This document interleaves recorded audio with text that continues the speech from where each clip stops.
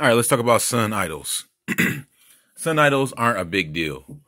They don't mean anything unless you're worshiping the sun, and then you would be in turn worshiping the dude that is on the light network and not joining forces with the woman or whatever. So the act of worshiping is like to say, hey, you're not with them, you're with them, with me now.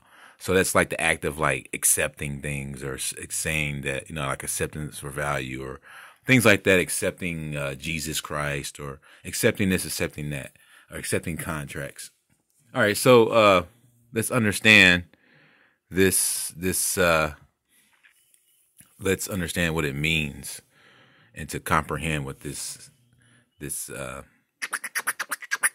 idolization is. So when you see these presidents, the ones that are doing, and this is some serious deceptive, like reversal of truth, like onto itself, like numerous times over. Because if you take a good look at this whole presidency, you're going to say he was the good one. He stood for slavery. That's why he's facing this. He's facing the East and everybody's facing the West. Well, the truest deceivers are facing the East. Mr. Cheeks, he faces the West. So the ones that are not really that deceptive are all facing the West too. But the real true deceivers are facing the East.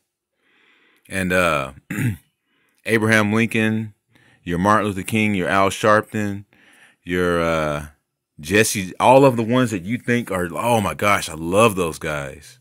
Those are the biggest deceivers of all of them. And, oh, we're going to free the slaves and then make everybody slaves.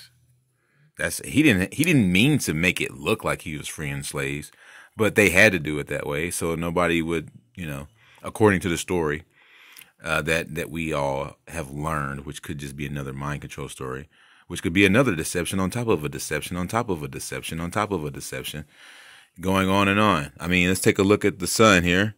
Now we know where Cabbage Patch Kids comes from. See that? It's just the 1800s pirate map look. But, and you notice I made it real smooth on his head, but the rest of the rays are like kind of rough. I'm going to clean them up. But this shroud of rays that kind of come out and burst in this big burst of light, this expanded like explosion, is very popular with 1800s, 1900s. It has a very gold value look to it, which I like. Not to say that gold has value beyond the deception of gold being put in the system, just like this stuff.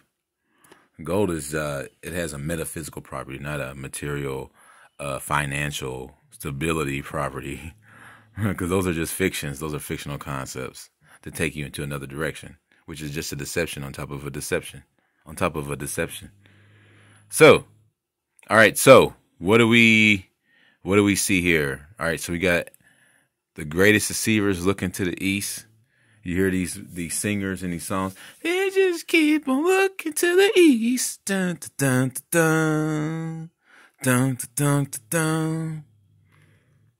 That's what they mean by that. So even though the Pac-Man moon that's following the sun is also facing the West, he's looking east. So it's looking to the East, even though it's facing West. Pretty interesting, huh? Yes, Mr. Cheeks is very gorgeous. He's like an astounding, beautiful man. Like all these cherubs are just gorgeous, man. You see them, you're like, whoa. And then these cherubs also, something interesting to take note, is that they don't look like anything you've ever seen of this world. Like they don't look like anything you've seen.